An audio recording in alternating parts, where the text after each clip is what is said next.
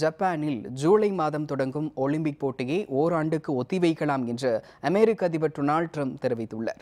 ஜப்பானில் 2020ஆம் ஆண்டுக்கான ஒலிம்பிக் போட்டிகள் ஜூலை 24ஆம் தேதி தொடங்க உள்ளது. இதனிடையே உலகம் முழுவதும் கொரோனா வைரஸ் பரவி வரும் நிலையில் ஜப்பானிலும் கொரோனா தீவிரமடைந்துள்ளது.